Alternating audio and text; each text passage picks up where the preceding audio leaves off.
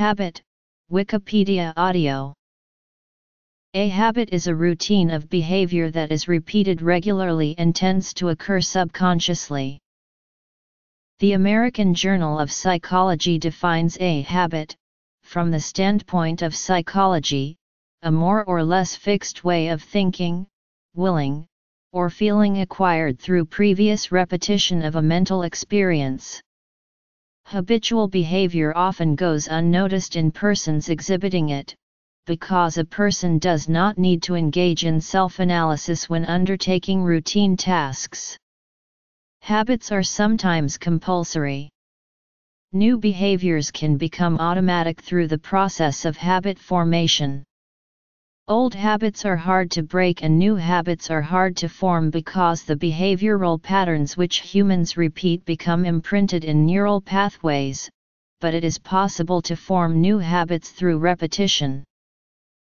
When behaviors are repeated in a consistent context, there is an incremental increase in the link between the context and the action. This increases the automaticity of the behavior in that context. Features of an automatic behavior are all or some of. Formation.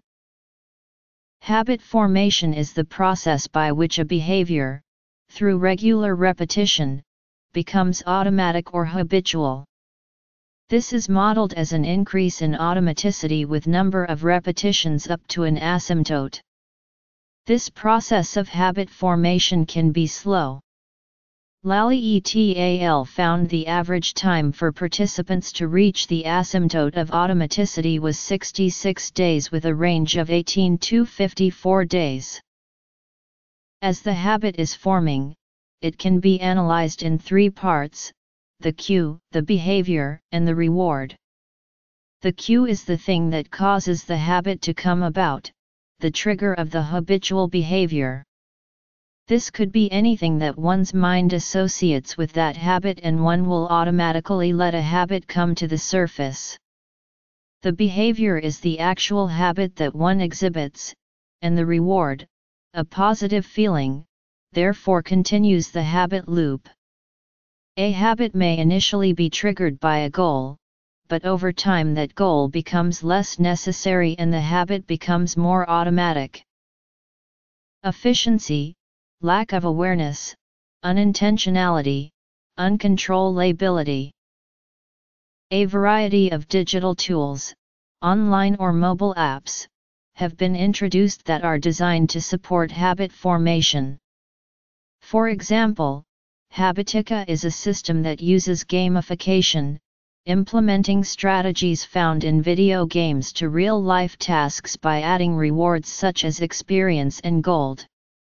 A review of such tools, however, suggests most are poorly designed with respect to theory and fail to support the development of automaticity. Shopping habits are particularly vulnerable to change at major life moments like graduation, marriage, birth of first child, moving to a new home, and divorce. Some stores use purchase data to try to detect these events and take advantage of the marketing opportunity. Some habits are known as keystone habits, and these influence the formation of other habits. For example, identifying as the type of person who takes care of their body and is in the habit of exercising regularly, can also influence eating better and using credit cards less. In business, safety can be a keystone habit that influences other habits that result in greater productivity. A recent study by Adrians et al. Found that habits mediate the relationship between self-control and unhealthy snack consumption. The results of the study empirically demonstrate that high self-control may influence the formation of habits and in turn affect behavior. The habit-goal interface or interaction is constrained by the particular manner in which habits are learned and represented in memory. Specifically, the associative learning underlying habits is characterized by the slow, incremental accrual of information over time in procedural memory. Habits can either benefit or hurt the goals a person sets for themselves. Goals guide habits by providing the initial outcome-oriented motivation for response repetition. In this sense, habits are often a trace of past goal pursuit. Although, when a habit forces one action, but a conscious goal pushes for another action, an oppositional context occurs. When the habit prevails over the conscious goal, a capture error has taken place. Behavior prediction is also derived from goals. Behavior prediction is to acknowledge the likelihood that a habit will form, but in order to form that habit, a goal must have been initially present. The influence of goals on habits is what makes a habit different from other automatic processes in the mind. Goals. The following is a description of a classic goal evaluation experiment which demonstrates the difference between goal-directed and habitual behavior. A series of elegant experiments conducted by Anthony Dickinson and colleagues in the early 1980s at the University of Cambridge in England clearly exposes the behavioral differences between goal-directed and habitual processes. Basically, in the training phase, a rat was trained to press a lever in order to receive some food. Then, in a second phase, the rat was placed in a different cage without a lever and was given the food, but it was made ill whenever it ate the food. This caused the rat to devalue the food, because it associated the food with being ill, without directly associating the action of pressing the lever with being ill. Finally, in the test phase, the rat was placed in the original cage with the lever. Rats that had undergone an extensive training phase continued to press the lever in the test phase even though the food was devalued. Their behavior was called habitual. Rats that had undergone a moderate training phase did not, and their behavior was called goal-directed. Goal-directed behavior is explained by the rat using an explicit prediction of the consequence, or outcome, of an action to select that action. If the rat wants the food, it presses the lever, because it predicts that pressing the lever will deliver the food. If the food has been devalued, the rat will not press the lever.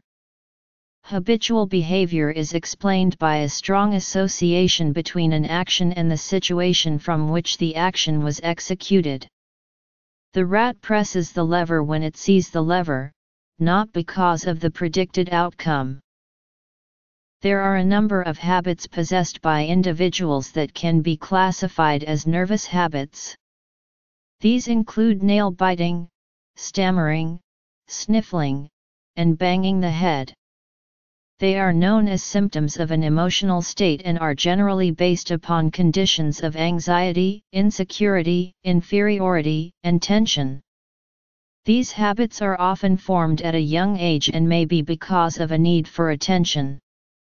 When trying to overcome a nervous habit, it is important to resolve the cause of the nervous feeling rather than the symptom, which is a habit itself, or as a result one could experience anxiety.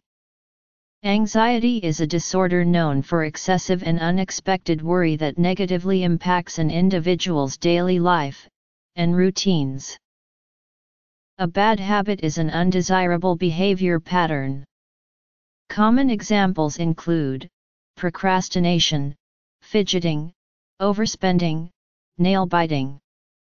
The sooner one recognizes these bad habits, the easier it is to fix them.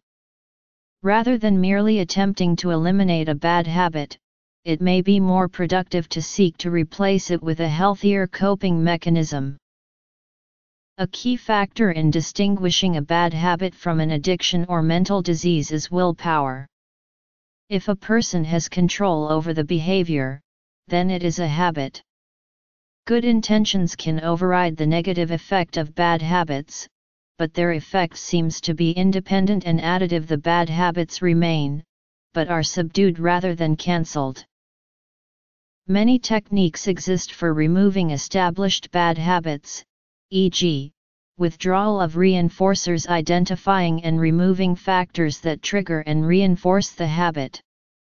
The basal ganglia appears to remember the context that triggers a habit, so habits can be revived if triggers reappear. Recognizing and eliminating bad habits as soon as possible is advised.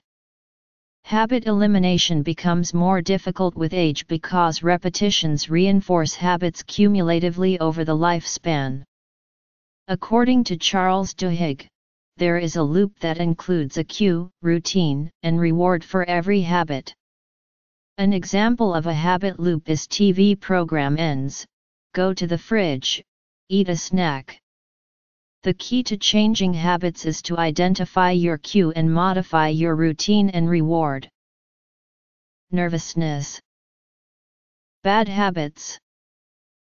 Will and intention. Elimination.